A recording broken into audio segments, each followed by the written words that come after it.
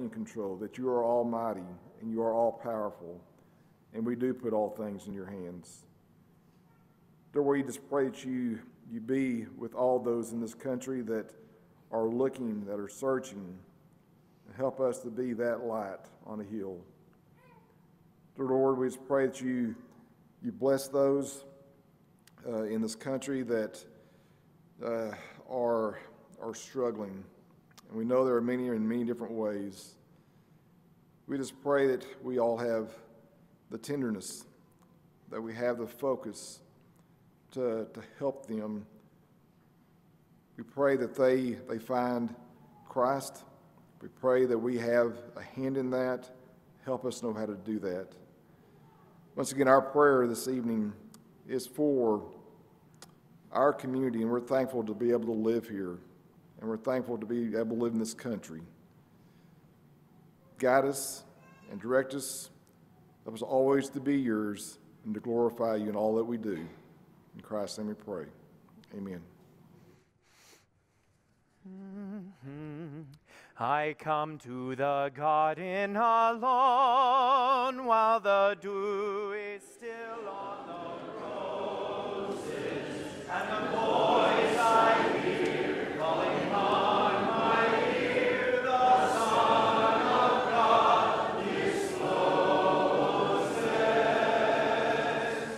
and he walks with me and he talks with me, and he tells me I am his own, and the joy we share as we tarry there, none other has ever known. He speaks and the sound of his voice is so sweet, the birds hush their singing, and the melody that he gave to me within my heart is ringing.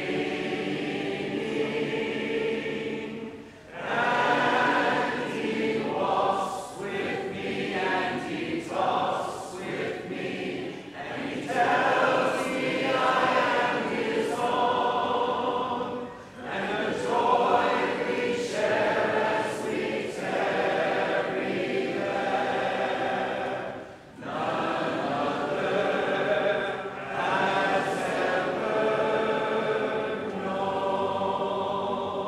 I stay in the garden with him, though the night around me be falling, but he bids me go through the voice of woe. His voice to me is calling,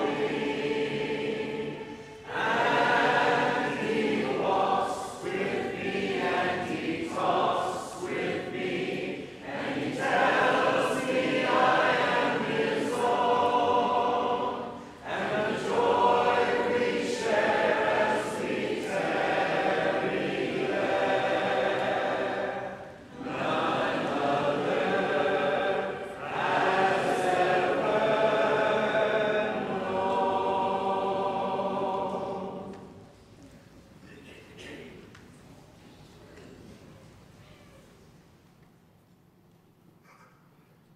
As we continue in our prayer service, I'll be praying for the church. If you would bow with me, please. Father, we are grateful for the church, the body of your people. Father, we're thankful for the great sacrifice that was offered so that we might have an avenue to make our lives right and be restored back to a relationship with you. And Father, as we are thinking about the church, the redeemed, those who have been purchased with such a great price, Father, we're thankful for the opportunity and the privilege to be called your children. Father, we ask that you would be with all the bodies of your people that meet together the world over on this first day of the week as we glorify you and sing songs of praise to you and study from your word and remember Jesus and the great sacrifice that he offered on our behalf as we partake of communion with one another. Father, we know that Satan is powerful and that he roams about looking for who he might be able to devour. Father, we are mindful that there is much evil in this world. There are many temptations and trials. And Father, we need to trust in you and put our confidence in you and turn to you so that you can give us the strength and the courage that we need to persevere and be the type of people you want us to be. Father, we're especially mindful of the body of people that meet here at this place at Oldham Lane.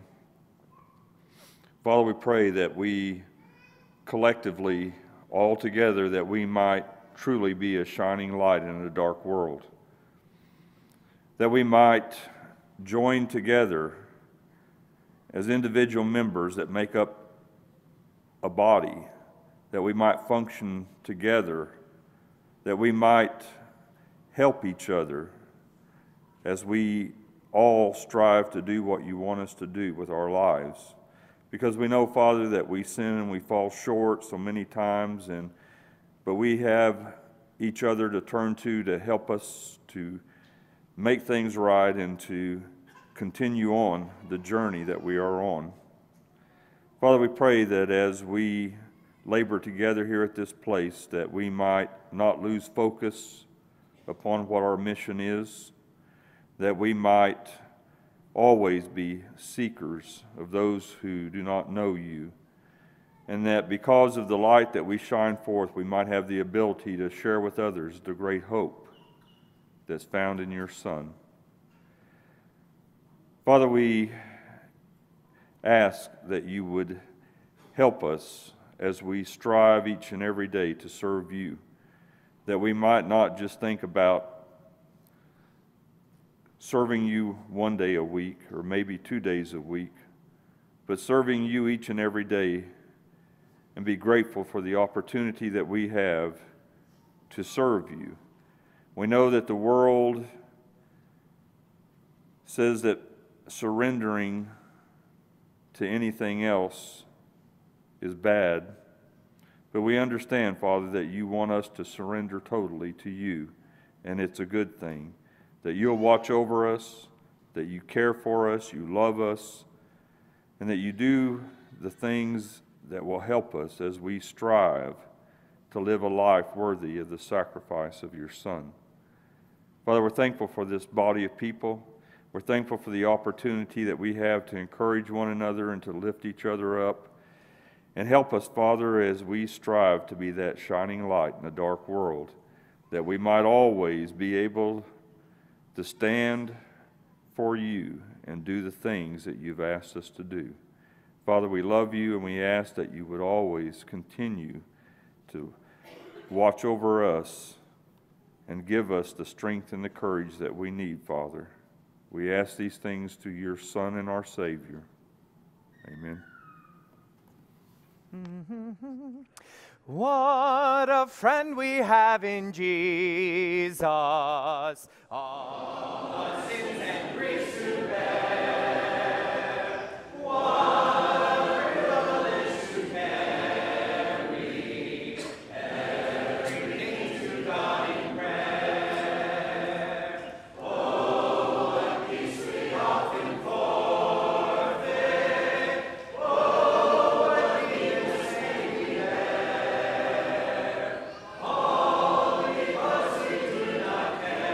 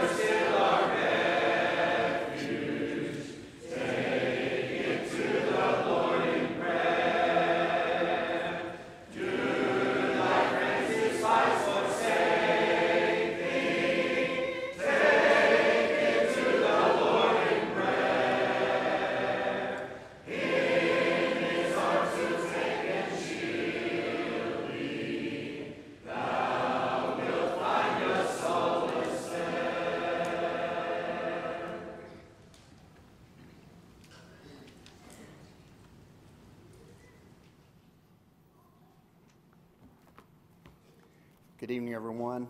So good to have everybody here. We have some visitors. Thank you. Don, good to see you. Just thank you for being here with us tonight. Thank you for all the men that have led prayers, starting with our Q Packers. Our little boys do such a good job. You can tell it's right out of their heart. And the prayers that have been led tonight, just thank you so much. Doesn't seem like very long ago that we were doing this, does it? A year ago, we had this prayer service. Time goes so quickly.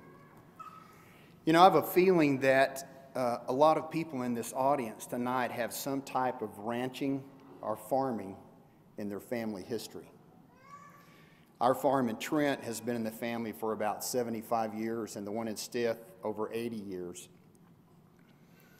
I've spent many a hot and cold, dusty hour on a 720 John Deere, some of you know as a Poppin' Johnny, and I have hoed many thousands of rows of cotton. Each year I try to go to the Big Country Farm and Ranch Show just because of the farming background I have in my blood.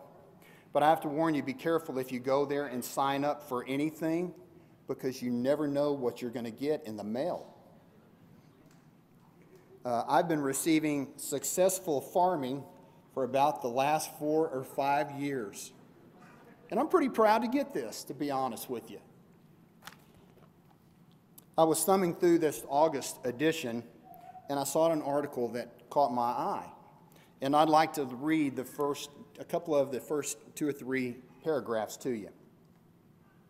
3 ways to handle tough times. Stress goes hand in hand with farming and ranching. It's built into the natural rhythms we live in.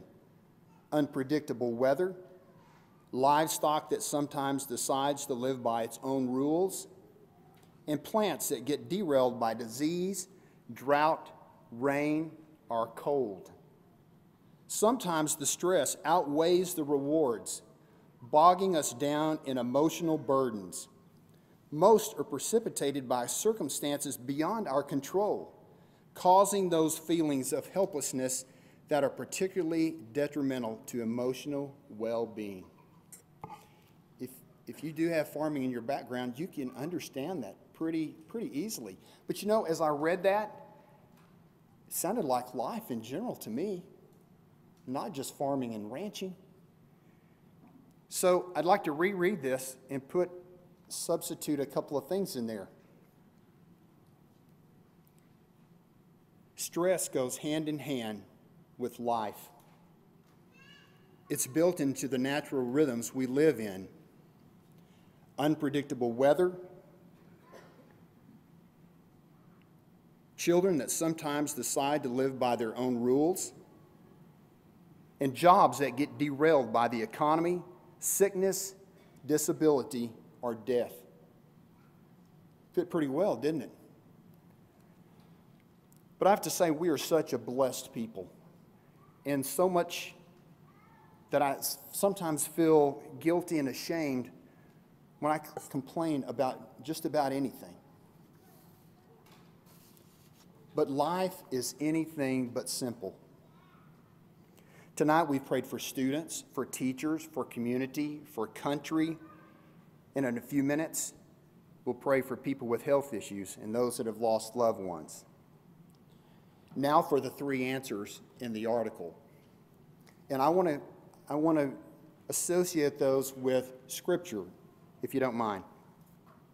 The first, they say, is to control your attitude and mindset. And my answer to that is found in Philippians 4:8-9. Finally, brethren, whatever is true, whatever is honorable, whatever is right, whatever is pure, whatever is lovely, whatever is of good repute, if there is any excellence, and if anything worthy of praise, dwell on these things. The things you have learned and received and heard and seen in me, practice these things, and the God of peace will be with you. Number 2, control response to stress. You know, when I thought about this, I thought about David and his response to stress. In Psalms, how many prayers over and over. I've just selected parts of two that he offered up to God. In Psalms 86, 1 through 13, "Incline thine ear, O Lord, and answer me, for I am afflicted and needy. Do preserve my soul, for I am a godly man. O thou my God, save thy servant who trusts in thee. Be gracious to me, O Lord, for to thee I cry all day long.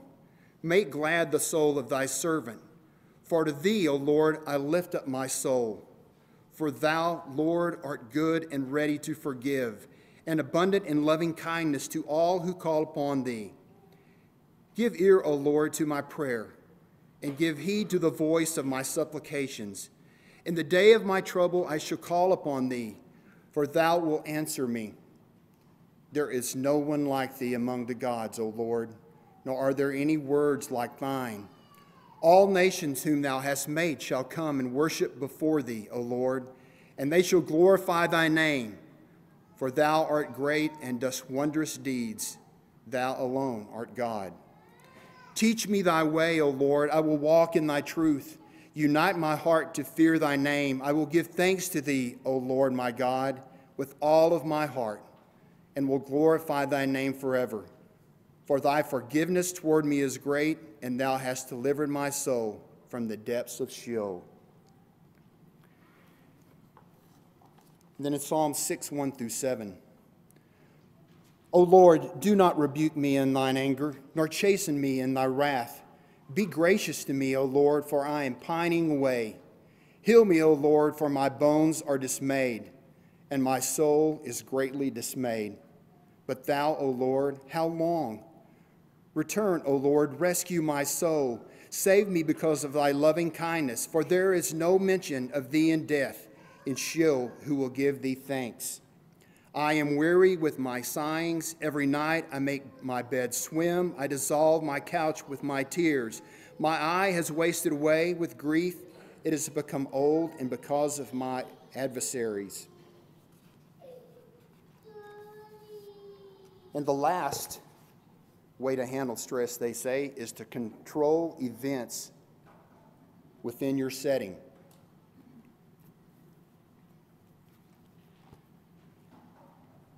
So I think that means make good decisions. In Proverbs 2, 1 through 7, "My son, if you will receive my sayings and treasure my commandments within you, make your ear attentive to wisdom. Incline your heart to understanding. For if you cry for discernment, lift your voice for understanding.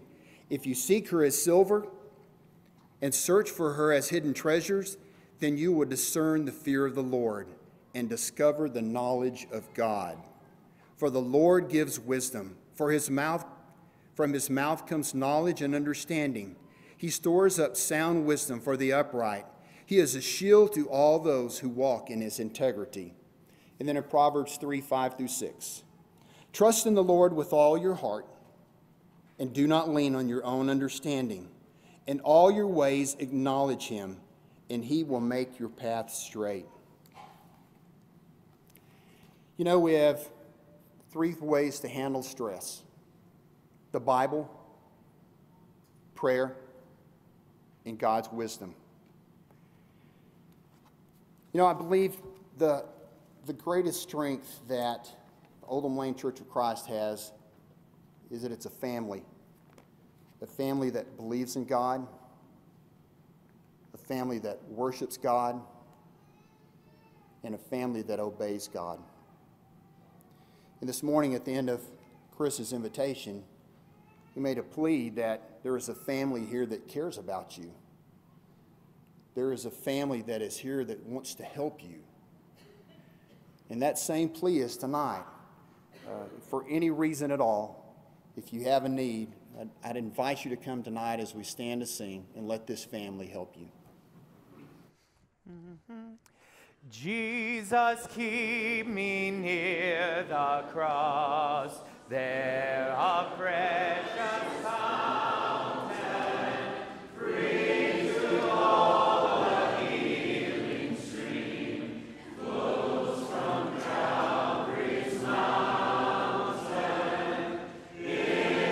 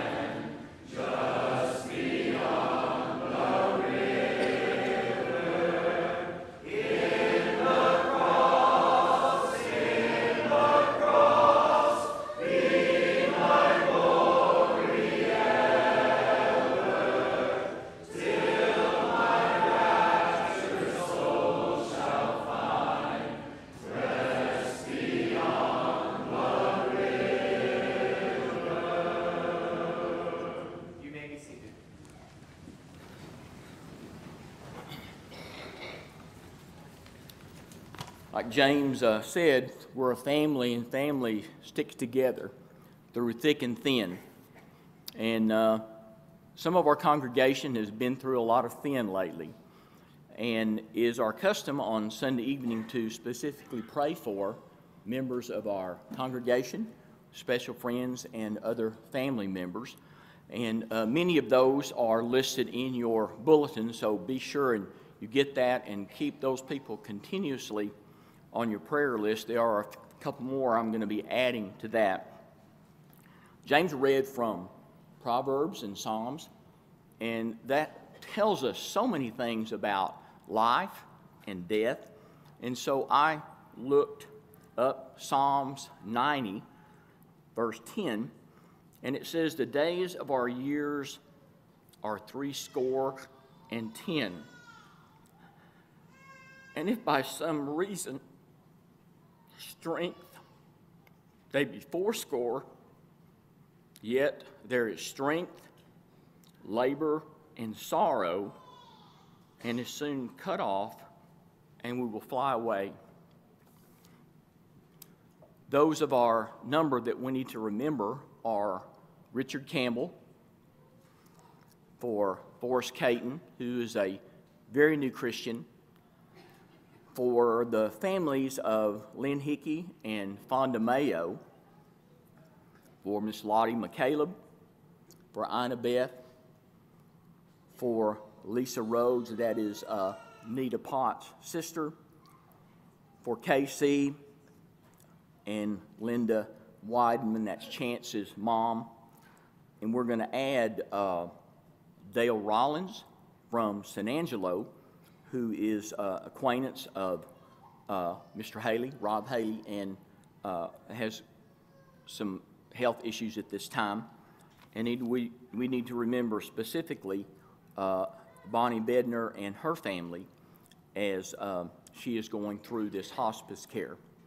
So let's keep all of these members and their families in our prayers, and let's all go together united in this one effort, please. Father, as we come before your throne of mercy and grace, we thank you for your Son who died on the cross and gave us victory over sin and death. And yes, Father, we do fear death. And we love you, and we thank you for the sacrifice of your Son who conquered that death on the cross.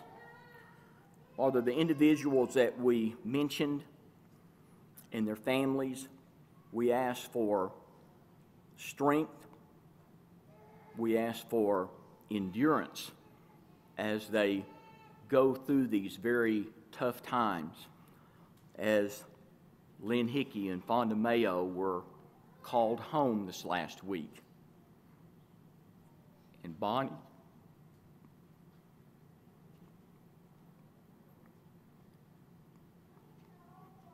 is being called home now.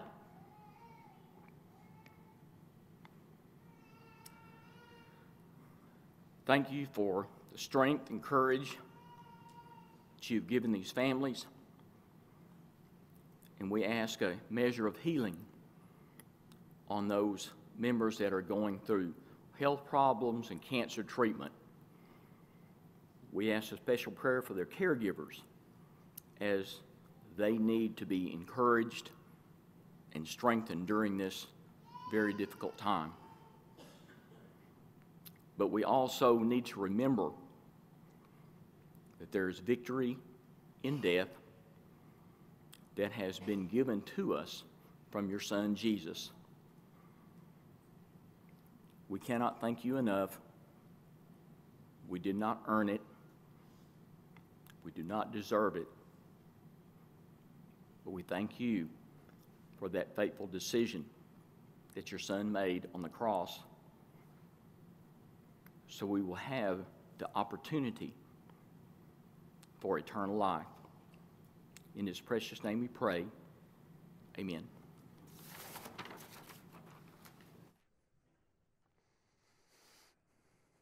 What a blessing to be here this evening. If you did not get a chance to take communion, it's been prepared down the hall. As we stand and sing here in a second, if you'll just head down the hall, there will be people to direct you, and you can take the Lord's Supper. Let's stand and sing this final song. Before we get to the second slide, I want to remind you two things. The second slide, Cameron, go ahead and go to it. It says, "There are sweet expressions on each face." I also want to remind you that lying is a sin, so.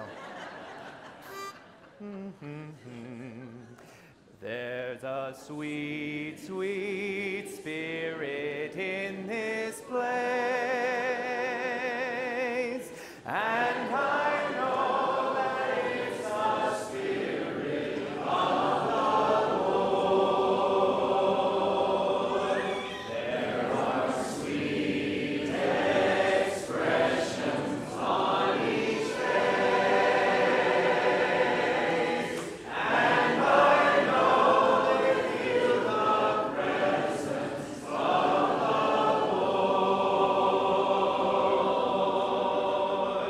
Sweet Holy Spirit, sweet heavenly dove, stay right here with us, filling us with your love. And for these blessings, we lift our hearts in praise. Without a doubt, we'll know that we have been revived when we shall leave this place. Have a great week.